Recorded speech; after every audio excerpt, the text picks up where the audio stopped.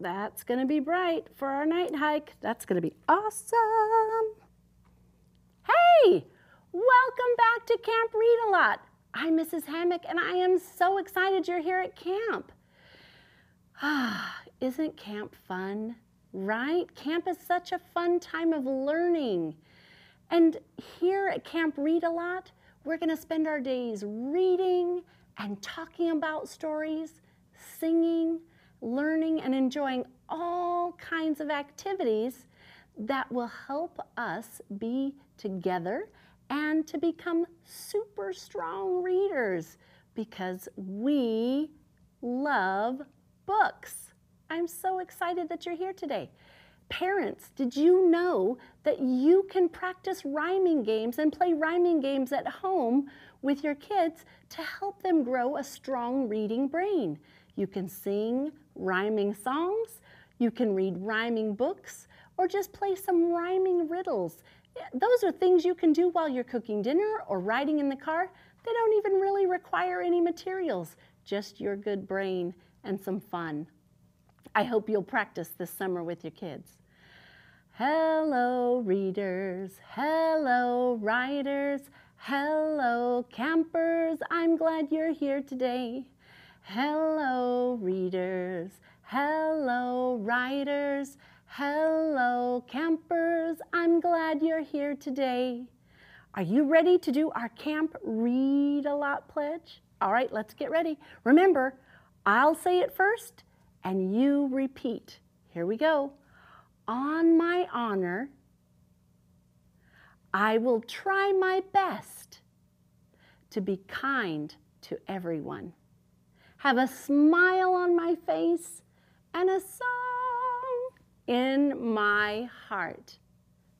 Nicely done. All right, campers. Have you seen that rascally squirrel? It's time for us to practice training our ears for sound, and as usual, I can't find Scooter. I've looked everywhere. I looked over here at the craft table. I looked behind the pine trees. I checked at the campfire. I went down to the fishing hole. I don't see him there. That guy, can you see him? Do you know where he is? Oh, wait. That's right. He was up really late last night because he wanted to sit by the fire and eat s'mores all night long. I bet he's still sleeping. We better go take a look. Scooter, what are you doing? You have to get up. The boys and girls and all of our camping friends are here today, and you need to get out of that bed right now. Yes, that's what happens when you eat too much sugar before bed. We have a job to do. Look. Oh, see? They're here, and they're ready. Do you have a game for us? You do? Okay, what are we doing today? Segmenting. Great idea. That's the game where we tell you a word and then you break it apart sound by sound. Are you ready to give it a try? Okay. Who are you waving at? Oh, come on, let's get busy. All right. Okay, let's see what we've got going on here. Your acorn is kind of a problem. Do you carry that everywhere you go? I think you need to leave that behind sometimes. All right, here we go. Are you ready? Okay, do you have the first word? Oh, that's a great one. Ready? I'm going to tell you the word. You break it apart. Now, when you break it apart, I will put up an acorn for each sound that you tell us. Okay, here we go. Key. Key. Can you segment the word key? All right, what do you think? What is it? What do you do? Louder. Oh, good for you. K is the beginning sound. Good job. All right, what do you hear next? K. E. Good job. 2 sounds makes the word key. Very nice. Good work. All right, do you have another one? What? I think you're just hungry for breakfast. All right. Okay. All right, here we go. Ready? Egg. Egg. That's kind of a tricky one. Are you sure it's really, okay, it's really early in the morning for egg. Oh, I know. All right, egg. What do you hear first? Eh. There we go. And the next sound you hear? G. Egg. Egg. Only 2 sounds. Isn't that great? Okay, last one. Are you ready? Okay, that's a little trickier. Knee. Knee. Okay, let's try it.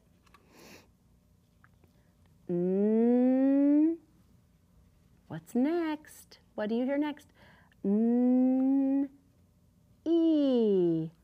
Knee. Good job. We had k, e, key.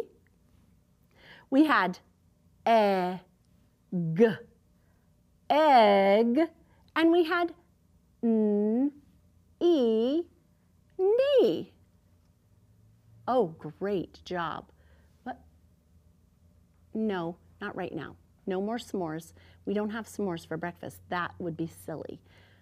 Besides that, you're going to get a tummy ache if you eat too much candy and snacks in the morning. I have a joke for you. It will take your mind off of your tummy. Are you ready? Okay. What is the smartest insect? Do you know? What is the smartest insect? You don't know? A spelling bee! Oh, that's a good one! A spelling bee, get it? A bee is an insect and he's smart because he knows how to spell words? Oh, no, you didn't like that one. Well, I have another one for later. I'm saving it especially for you, and I'm going to tell you it's one of my favorite jokes. I think it's so good. Are you ready to go to our catch of the day and see what we have today? Yeah, what? What do you mean you read the story already? You're not supposed to read the story already. Oh, you liked it? Will our boys and girls and all of the rest of our campers like it? He says yes. Okay. All right, you ready to sit in your quiet spot? Okay, let's go. Down you go, right into your spot. All right, friends, our catch of the day. These are our words that we're going to hear in our story. So let's take a look and see what we have. We have this is a huge word. Compliment. Compliment. Compliment. When you give someone a compliment, you're telling them words of respect and appreciation. So if you give someone a compliment, you're telling them that you think something nice about them. Isn't that awesome? Has anyone ever given you a compliment? All right, let's see. Let's look at this one. Ooh, this one says donate. Donate. Now, donate is to give away something for a good cause. Like maybe you've outgrown your shoes or your shorts or your shirt and you donate it to Goodwill or somewhere where other people who might need it can have it. Or maybe you have too many toys and you pick out some of the ones that you'd like to donate. That's very, very generous and kind. All right, and another word we have is respect. Respect. It means to act politely and use good manners. So when you treat somebody with respect, it means you're being polite and you're having good manners. I know that you guys do that all the time. All right, today I have a great story to share with you. Some of you may have heard a story similar to this. This story, let me get my eyes so I can help my eyes with my reading tools, my glasses. This story is called Bucket Filling from A to Z, the key to being happy. The key to being happy. The author wants us to see bucket filling as something that leads to happiness. Let's read and find out what that means. Look, what do you see here? There's some kids, right? They're putting alphabet letters in buckets. So you mean if I go around and take my buckets around and put stuff in them, that's going to lead to happiness? Do you think that's what the author's talking about? I'm not sure. So on the front cover of the book, we have the title. The back cover tells us a little more about the story. And the title page tells us that this story is written by Carol McCloud and Karen Buskey, and it's illustrated by Glenn Zimmer. Let's get into our story and see what this bucket filling is all about. All around the whole wide world, in every city and town, you'll find happy boys and girls if you only look around. Hey, did you hear some rhyming words? Town and around. Good job. They are called bucket fillers. They fill buckets every day with here's the key, listen. They fill buckets every day with the good things they do and the kind words they say.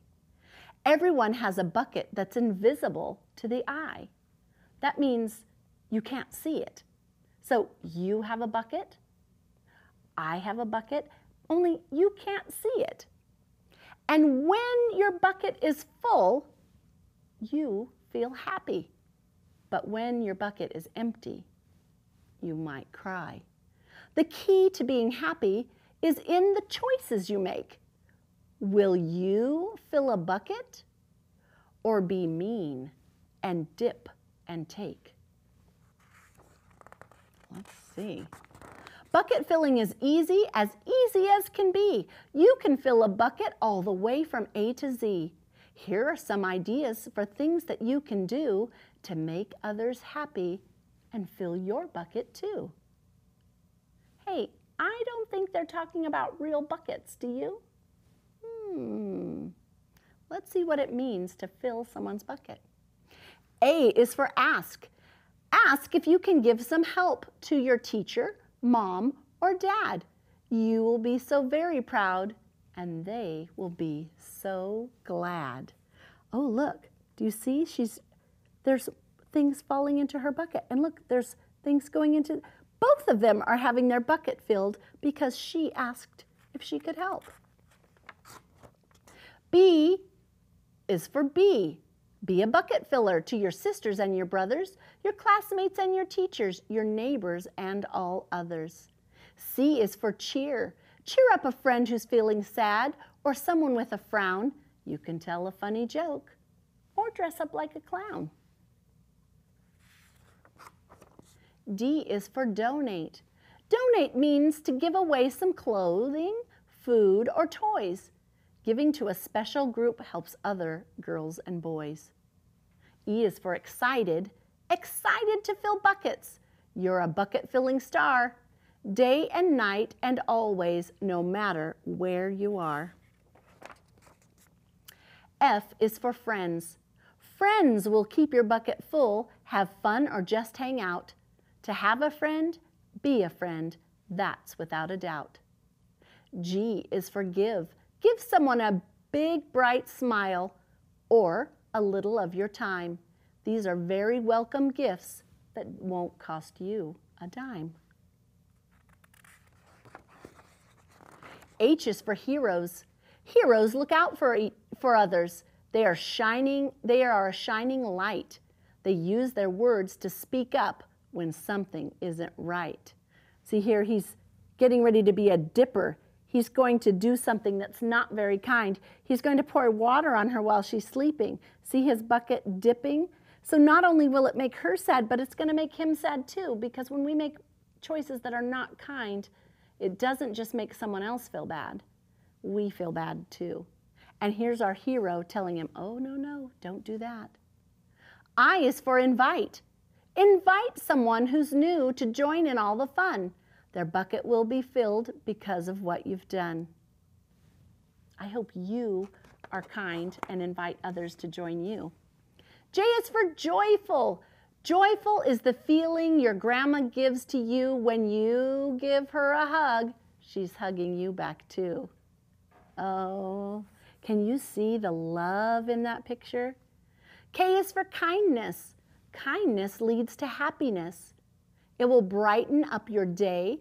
The thoughtful things you say and do will chase the blues away. What do they mean, the blues? Are they talking about the color? No, they're talking about sad. When you feel sad, we sometimes say that you're feeling blue. And when you say kind things, then that helps others to feel good. See, he's sad here. And look, she's being kind and helping him. His snowman fell and she's helping him rebuild it. That's kind, isn't it? L is for listen. Listen with your eyes. What? Listen with your eyes and ears when other people talk while sitting in a classroom or going for a walk. Right? When we listen, that means we look at the speaker and we listen with our ears, and that shows respect and kindness. M is for make. Make a bucket filling card. Write a get well letter. Send it to a friend who's sick. They will feel much better. N is for notice. Notice all the helpful things that other people do. Tell them that they filled your bucket and add a big thank you. O is for offer. Offer your amazing help when Grandpa has a need. With your extra pair of hands, he'll be done in twice the speed. P is for practice. Practice is required for any skill you know. Fill a bucket every day and you'll become a pro. Practice filling buckets. Q is for quit. Quit any bucket dipping. It's very mean to do. Bucket dipping always hurts, and it dips your bucket too. R is for respect. Respect is owed to everyone. It starts when you're polite, using good manners and treating others right. S is for smile. Smile and see what happens. Does a smile come back to you? When you fill a bucket, you are really filling too. So what's so special about showing people respect and smiling? What do you think? It shows kindness, doesn't it? And you fill your bucket, and you're also filling their bucket at the same time. It's like magic. T is for tell. Tell your family that you love them with feelings that are true. Nothing fills a bucket more than hearing, I love you. U is for use. Use kind words when you speak. It hurts when someone dips. Take the time to stop and think before you move your lips. Ooh, I kind of like that. That's one that we all need to practice.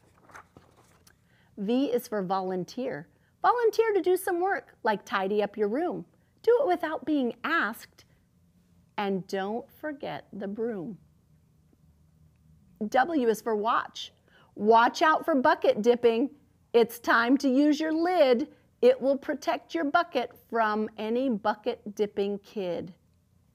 Oh my.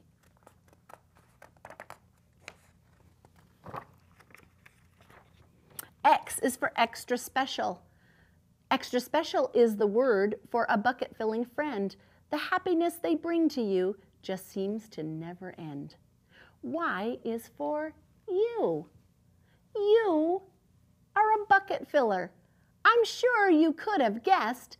You always keep your bucket filled when you do your very best. Z is for zero. Zero means nothing that you cannot work out.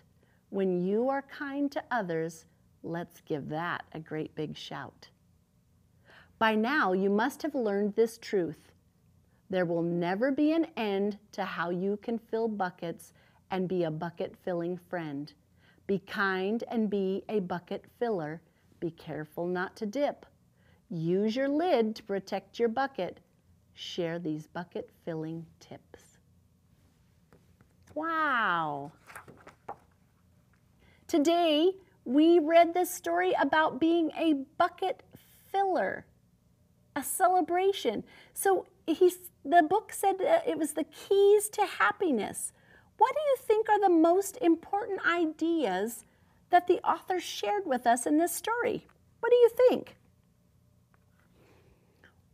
To do kind things, to speak kindly, to act kindly, because that just makes us feel good. Not only does it make the person we're being kind to feel good, it makes us feel good, right? Yes. So here I have our reading chart, and it says details from the book about why bucket filling makes you happy. What are some things that make you feel happy that you heard about in the story that you might want to try? Can you think of anything? Let's see. You can ask to help someone. When you see somebody that needs help and you offer to help them, then you feel proud of yourself and good, and they feel good because you cared enough to ask if you could help.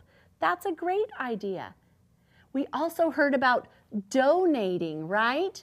If we donate things that we don't need anymore to others that might not have as much as we have, that's always a great way to fill your bucket.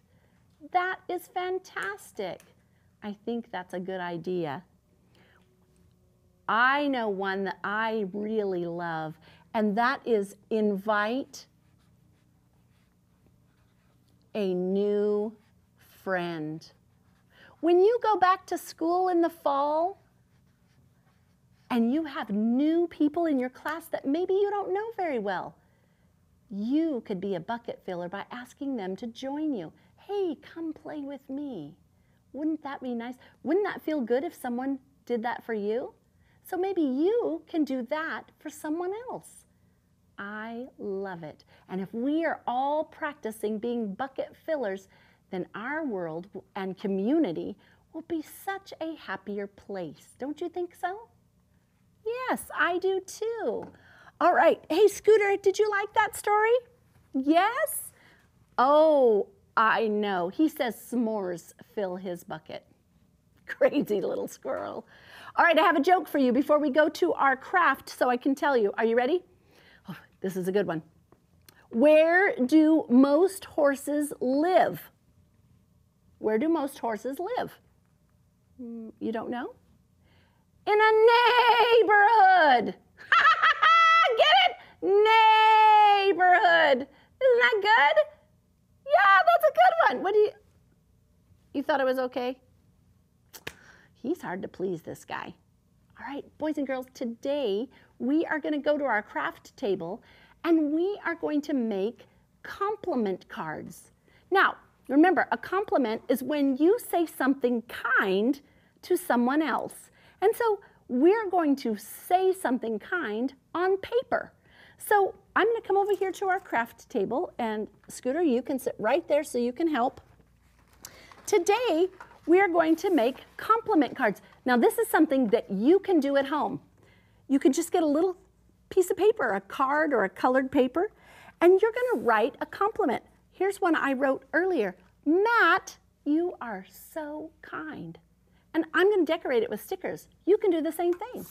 How about Riley, you are a team player. And Randall, your smile makes me happy.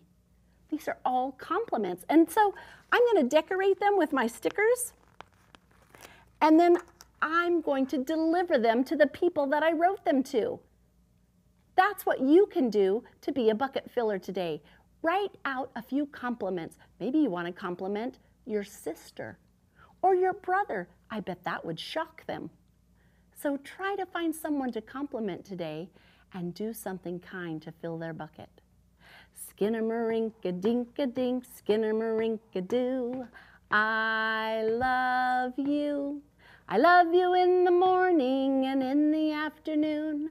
I love you in the evening and underneath the moon. Oh! Skinnamarink-a-dink-a-dink, skinnamarink-a-doo. I love you, you, and you, and you. Come back and see me tomorrow at Camp Read A Lot. We have some more stories and some more fun things to do. Bye-bye.